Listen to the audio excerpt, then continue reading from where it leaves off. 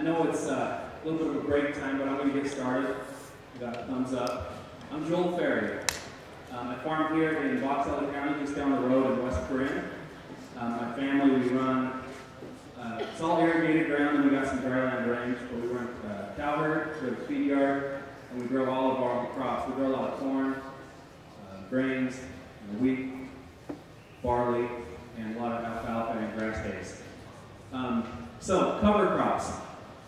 Our company's Joel Ferry and Son. Cover crops, I've been growing them. I've done some different programs with Utah State over the past few years. This last year I did a little bit more. I planted about 160 acres. And first I want to focus on soil samples. So important. I wanted to know for myself. I've gone to these classes before, and I've heard all sorts of things about the benefits of cover crops. How awesome they are, how they're going to save you all sorts of money in fertilizer, and you're going to do all these great things with them. When I did these tests with Utah State, I did some small plots, small fields, 10, 20 acres here or there. And it's hard to see because it would just be 1 year and then I'd rotate out. And so I was having a hard time seeing a long-term benefit to it. I wouldn't graze it, we'd just let it go, kill in the winter, and we'd dig it up in the spring. This year, well, let me talk about some of my fields. So where we're at, our pH, this is really hard to see. I apologize, I thought we'd have a smaller room and a bigger screen. But my average pH is around 8.1, and most of these fields that I've got, you can see organic matter is covered right around 2.25%. So it's decent. These are fields that are near the feed yards that have had manure over the years. That's been a concern with the phosphorus levels, so we've tried to apply less phosphorus and just focus on crops that are going to consume some of that. And I think the cover crops do a good job of that. Like, if you look, my phosphorus levels hover around 50 parts per million, which is on the high end, but not horrible. And so I personally pay a lot of attention to my soil samples. So this year I planted 4 fields in cover crops. And I did each one a little bit different. I wanted to test and see what's going to work best for me. So I've got 4 fields. Almost all the samples are the same. I like to see, push and see what I can do with my yields. So down here we have pretty good corn ground. So on my samples I usually call for 240 to 300 bushel corn, and then I fertilize accordingly. So here, it's calling for a lot of nitrogen. Like this sample here, it's calling for 325 units of nitrogen and 100 units of element of sulfur, and that's it. My phosphorus, all my micros are there. So pretty good ground. What I did, I have 4 different fields, and fields 3 and 4 were planted about the same time, so I lumped them together. So the first field, 48 acres, I planted it on August 2nd. So we had a little bit of a late wheat harvest. We harvested at the end of July, planted it. What I ended up seeing is I grazed 140 head for 21 days on that field, which is 2,940 head days at let's say an average of $22 AUM. That gave me a revenue on that field just from the grazing of 1,940. Field 2 was 51 acres. Planted it a week later, and I did not graze it. It was a field I didn't have a fence around it, and so I said, I'll plant this field. I'm not going to graze. I want to see what it's going to do to the soil. Just leave it alone. Something different. And then my fields 3 and 4 were planted quite a bit later. I planted on August 28th. So we started cooling down a little bit at night, so it's still plenty warm. But it was really interesting. The growth on those fields was significantly less. And so you see on 60 acres, I only got 140 head for 11 days. So my grazing value was almost half of what it was on that first field. And that's, for me, it's important to see what will work and what won't. In my mix, just so you guys know, what I planted was, I planted the tiller radish, I planted some purple top turnip, we planted some Austrian pea, and I planted, what is it, what's the leafy? I'm pulling a blank here, guys. What's that? Collard greens. Yeah. And it was awesome. We've got some pictures. I didn't know I was going to do this presentation, so I didn't take pictures. I got a couple, but kind of end of the season pictures where it's already being raised off and stuff. But anyway, so we raised it. Had some decent results. I mean, we make a little bit of money off of it. And that's what I want to focus on. Me personally, my background's in banking. I was a banker for a number of years and I came back to the farm because I love farming more than I love banking. And so I focus on the numbers. I want to know what my results are going to be. I don't want to be a hobby farmer. I want to be able to make a living, but I want to enjoy what I do too. So I put together this budget. This is on my own experience, and then I can learn from this budget on what I can do to improve for next year. So I planted 159 acres. You can see that top here. My seed cost $10 an acre. Total $16.25. Soil prep. I do have a no-till, and I use it all the time. Almost all of the grain, all the wheat that I plant is no-till. In this case, you can see here my fertilizer. I didn't put any fertilizer down. Commercial fertilizer. I put down an organic fertilizer. I use a lot of biosolids and other fertilizers, manure, and so I use that instead of putting down the commercial fertilizer on these fields. So my cost for fertilizer was zero. But what I did do, my soil prep, I used what we call sunflower or a multi-tool, just to disturb the top surface of the soil, so make a good seed bed, because there was a lot of stubble. In previous years, I've no-tilled directly into my wheat stubble, and I just haven't seen the results that I wanted to see as far as it coming out, growing out of the ground, and really taking off. It would be where my combine had gone through and left a lot of fodder, the chaff from the field. Almost nothing would grow in those strips. It either covered it and blanketed it so that it had a hard time growing. And our soils down here, we have a pretty heavy soils. They call it a silty loam, but it's got a lot of clay to it, and relative to higher pH, above 8, like I showed you.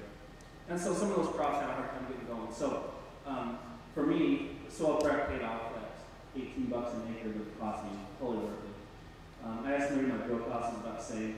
So my personally, in watering, so that's a critical part. So we're flood irrigation down here. I watered this 3 times, especially on my stuff I planted the 1st of August. So I watered the first, right after I planted, I watered it up, and then I watered the 15th, and then again one watering in September.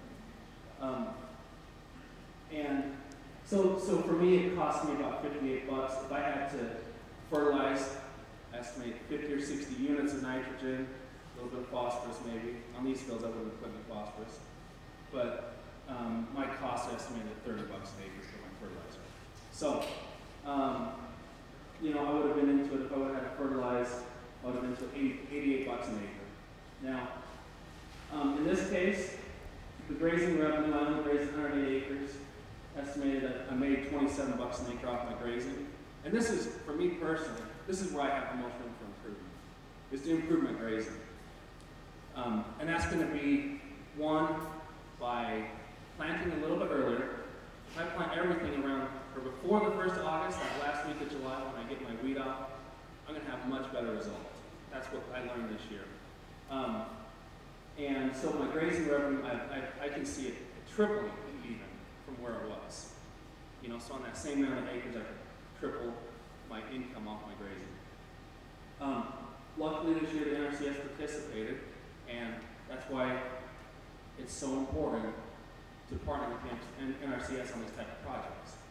Now it's not available everywhere, but our office had that option, and I was, I know the office, I work with them, and they said, hey, we're doing this project, there's some participation, sign up for it. I said, yeah, that sounds awesome.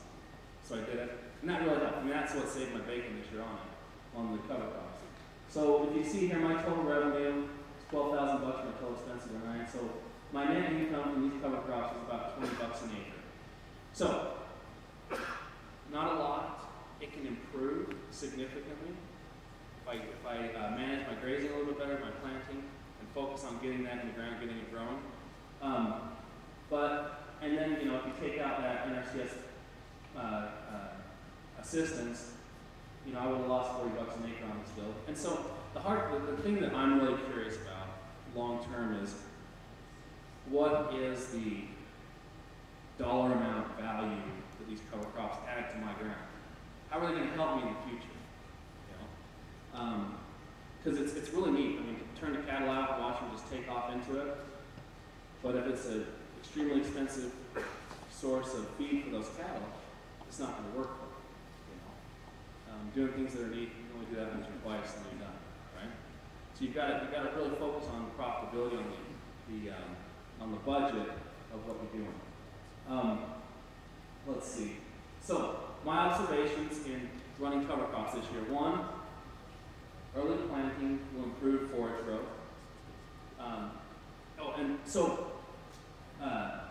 And you saw my plant dates, right? So planting it earlier is going to help me. Number two, I waited because we had such a warm fall this year. I waited until December to turn my cattle into it. And so waiting that delay in going into the field to graze it really hurt me.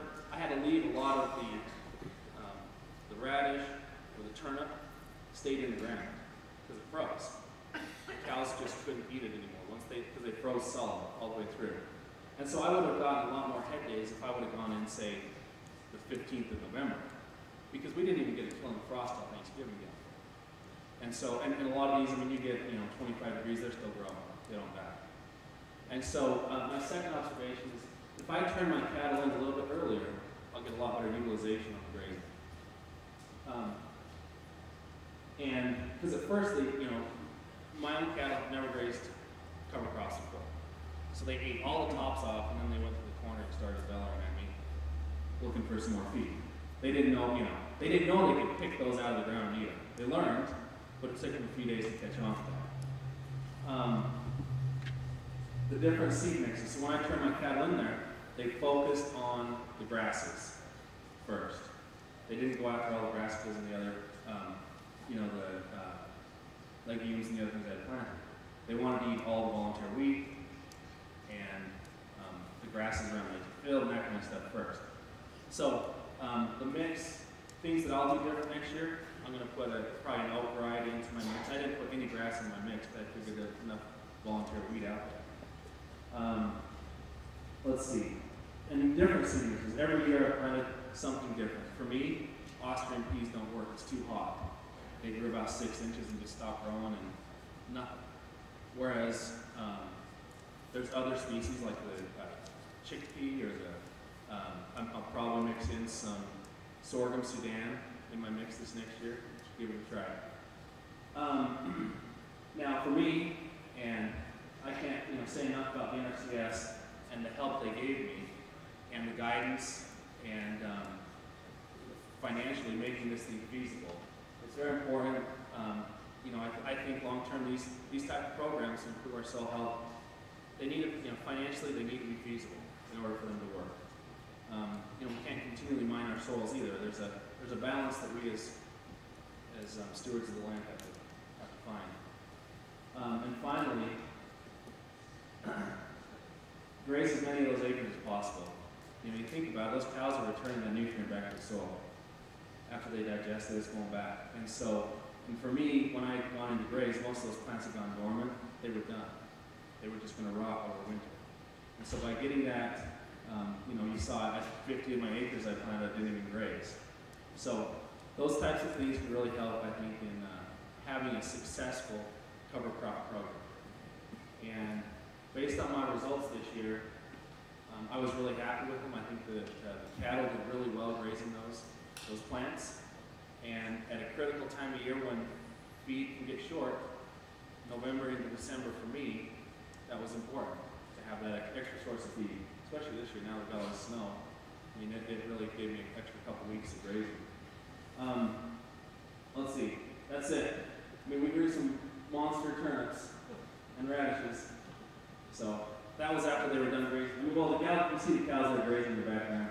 They've been in here for about 10 days when I took those pictures. So anyway, I put questions on here, but I'm supposed to wait until the very end before we answer any questions. So that's what I have. Thank you.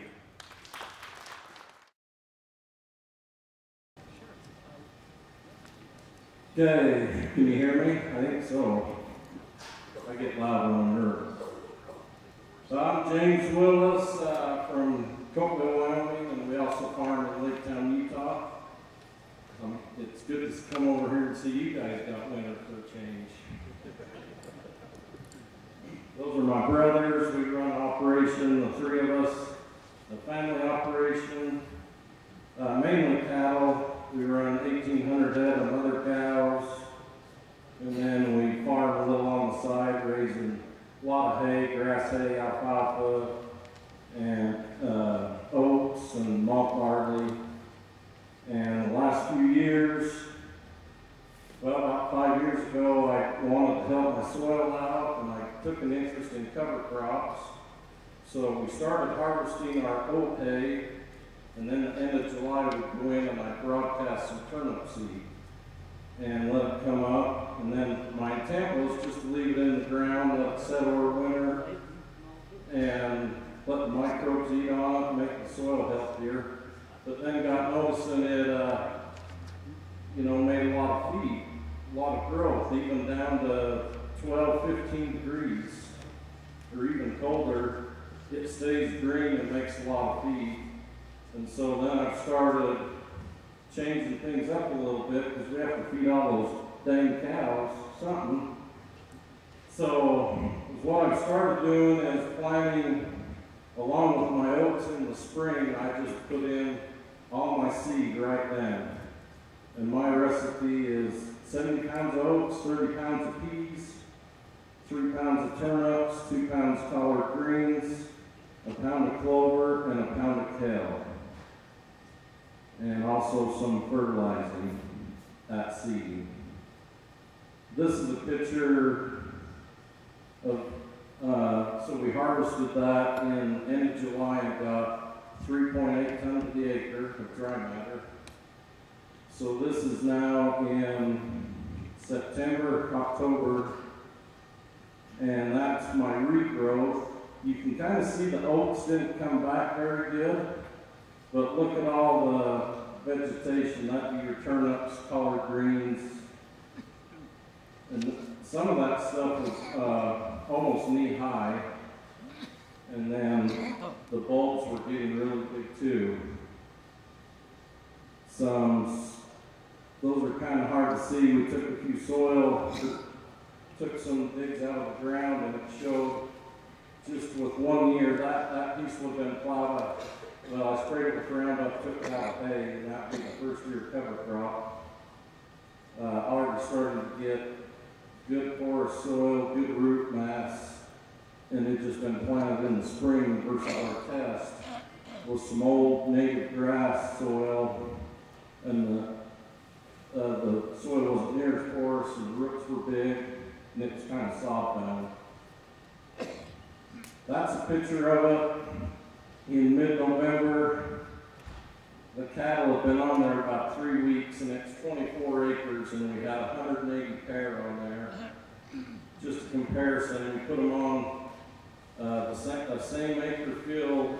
It lasted 5 days with alfalfa that was 20 inches tall. And this piece they were on for over 3 weeks. And there's still a lot there.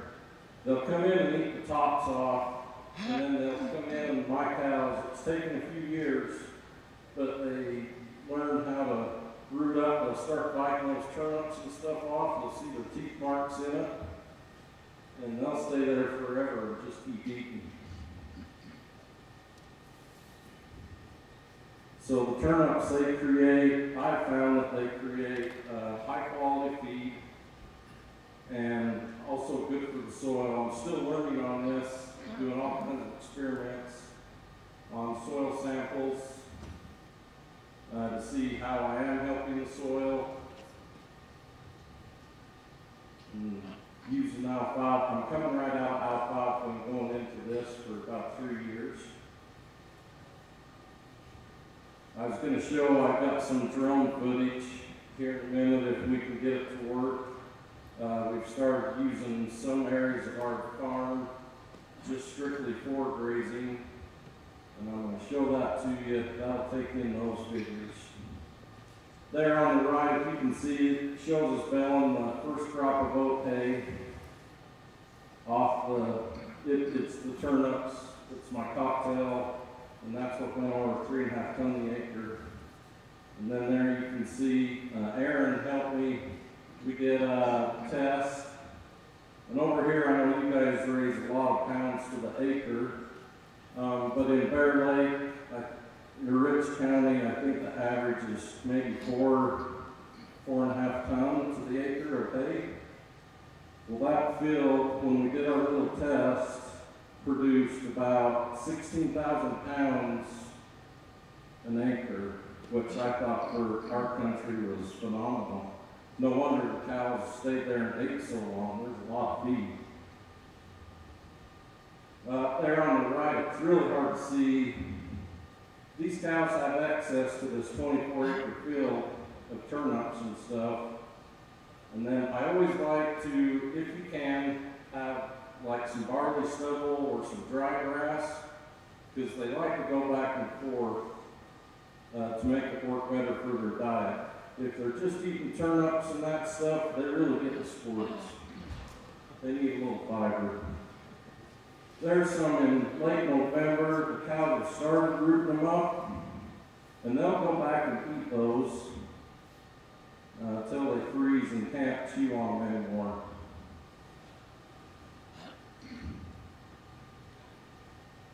Right here is something I learned this year. And it's hard to see, but on the right it's showing a kale root. And I'm going to up my rate on my kale because of what I saw. That kale puts down a big old taproot, like bigger than alfalfa. And it was the only one that was penetrating my hard pan. And that root was clear down through the hard pan and about 1 inch in diameter still. And so I'm hoping that root will decompose, you know, through the winter, and I'll have an open place there to help start breaking up compaction. Whereas the turnips, they seem to start growing flat and start coming out of the ground. They don't seem to really want to break up hard compaction, but the kale root really did. There's a picture of some of our turnips and the kale. There's some after we haul the hay. We like to leave a little stubble.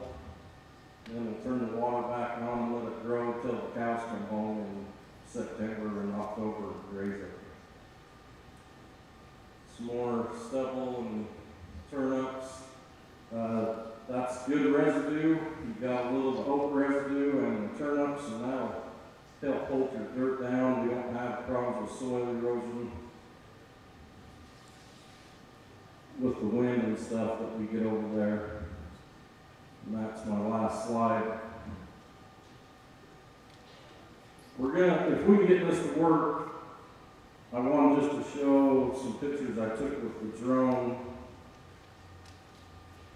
on a pasture that used to grow kochia, June grass, sagebrush, just all kinds of weeds. And we put a couple pivots on it and we start growing.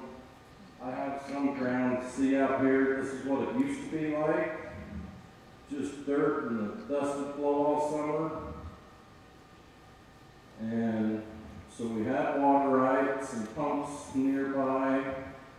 And that is just my cocktail there, you know, peas, oats, turnips, collards.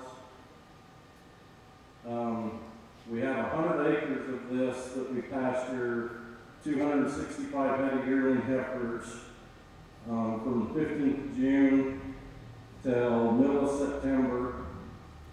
And then we move them to the meadows. And then it still makes fall feed for the big cow herd to come in and eat on. This stuff makes a lot of feed. And I just leave the pivots running all summer, but our ground's a little sandy, so we don't have problems with them tromping it. And they just go in there and eat on that stuff, and they love it.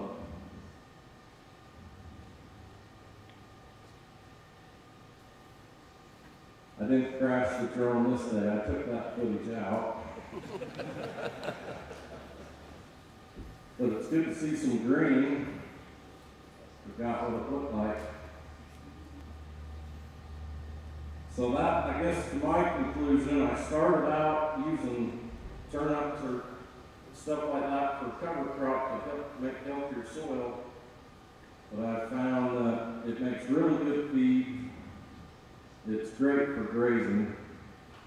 And I'm still really into it and trying to learn a lot how to make it even better for our operation.